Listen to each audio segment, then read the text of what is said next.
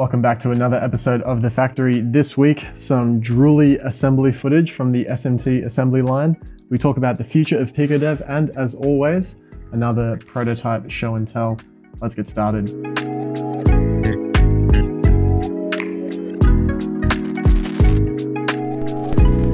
Another week, another prototype, and this week I have for you the PiicoDev touch sensor prototype.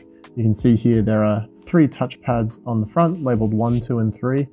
There's an indicator LED. Of course, this is a prototype, so we've just soldered a 5mm LED there, but that ought to be a rear mounting surface mount LED, so that when we place all our parts on the back, we can still place an LED on the back, but have it shine through a hole in the board out the front. Taking a look at the back, it has the familiar PiicoDev connections. This is the CAP1203 3-channel capacitive touch sensor, the regular breakout, but we also have some crocodile clip connections on one side so that you could connect these to presumably anything you want to turn into a capacitive touch sensor. And of course, a 0.1 inch or 2.54mm breakout for those same connections. So a fair few options there. And aside from the proto board, this is the first electronic PiicoDev module that is a double unit. It spans 2 units of a PiicoDev array. You can see each of these others are the standard 25.4mm size, and this one just fits over 2 modules. As always, let's take it for a spin. If I touch pad 1, we can see on the plot the blue line for S1 jumps up, and there's S2 and S3. You can see that interrupt light flashing on the front there. This week we set up our first production run of the PiicoDev motion sensor. To catch you up, this is a 6-axis IMU with 3-axis accelerometer and gyro, and that's based off the MPU 6050, which is a bit of a darling in the maker community. It's been around a while, it's pretty capable, and it's pretty affordable. The nice thing with developing a family of modules like this is that there's a lot of parts reuse. You know, the connectors, the decoupling capacitors, I2C pull-up resistors, LED, etc. They all get reused. Per board, usually, you just only have to set up the unique sensor itself and maybe the oddball supporting component. In the case of the motion sensor, I had to set up and align the motion sensor IC and just the charge pump capacitor. Turns out that the micro electromechanical machine that's inside this device needs a significantly higher voltage than the standard 3.3 volt supply, and so it does that boosting internally. So got those components loaded, aligned, did a dry placement to make sure that everything went down okay, and then began the assembly. And with the assembly underway, I got started writing a test script. So to test this device, there's actually a self-test that the device can execute, where it stimulates each of the axes, and then you perform a check to see if that falls within factory tolerance. And as a belt and braces approach, I also included a check to make sure that the device is experiencing 1G for a consecutive number of samples, because in a static test, the device should experience 1G or 9.8 meters per second squared roughly. And of course that should be regardless of the orientation of the device. So those devices are assembled and tested, the guides are underway. Just need to make some labels, bag them, and you should expect to see them on Core Electronics very soon. Let's talk for a moment about some future projects for PiicoDev. There's only so far that purpose-built I2C devices like, touch sensors or temperature sensors can take you.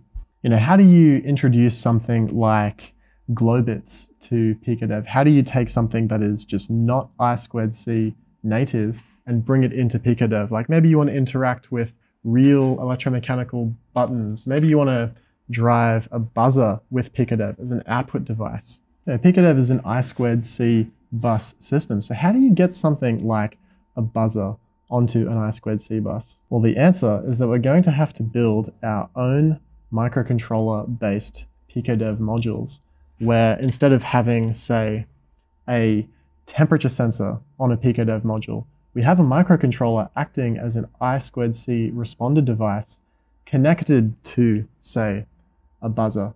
So you can drive that microcontroller as if it were a purpose-built I2C device. It could present registers, control interfaces so that you could pass to, in the case of a buzzer, maybe you pass to it the tone and duration of a certain pitch for it to play.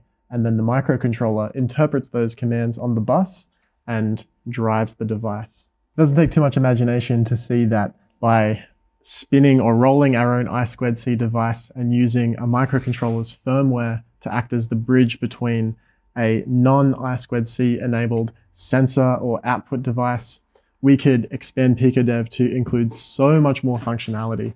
You know, buttons, buzzers, bar graph displays. Although for that, you'd probably just use an I/O expander, but you get the point. So I've done a little bit of preliminary work looking into that.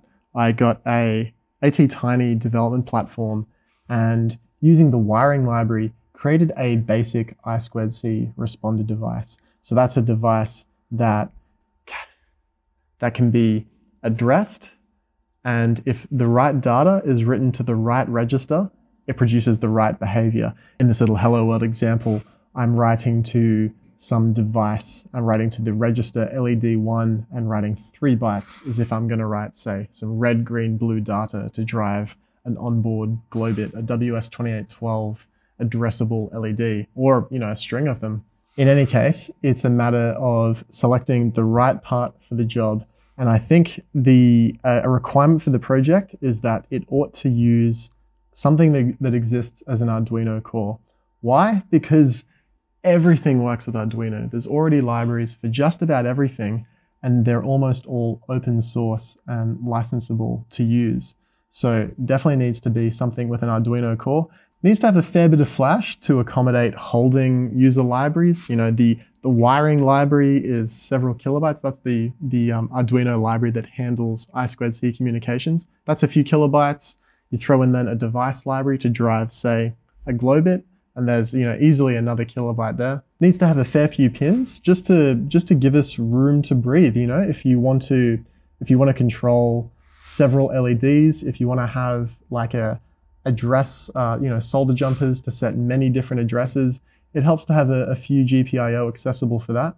And it needs to be small, you know, it needs to be in the QFN kind of scale. So maybe like a 20-pin QFN package would be appropriate. And it's more than likely that with those conditions met, you know, of course it needs things like, it needs an I2C bus for one. You don't want to be bit banging I2C in firmware if you can help it.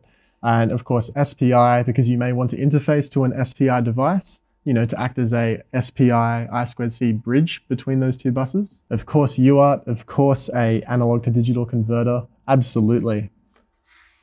So we're looking for a capable little chip, and of course it has to be pretty cheap. So I'm going to spend some time in the parametric search, and we'll see what we can find. In any case, that'll be a bit of a longer term project, but expect to hear about some movements in that area very soon. What kind of devices would you want to include in the PiicoDev ecosystem? Now that if we open up the possibilities to expanding to non-I2C sensors, buttons, etc., I think buttons are a pretty good place to start. It's, you know, the PiicoDev ecosystem as it stands doesn't have a great deal of opportunity for like direct user input. So a button would be great. I think a buzzer would be great, the first output device. A rotary encoder. Oh, a rotary encoder, absolutely. Gotta have a potentiometer in there. I wonder if that gives the audience the idea that, well, it's probably true. We just sit around going, what can we make? As always, if you have any questions, comments, or suggestions, especially for some good hardware, then open a thread on the Core Electronics forums. Until next time, thanks for watching.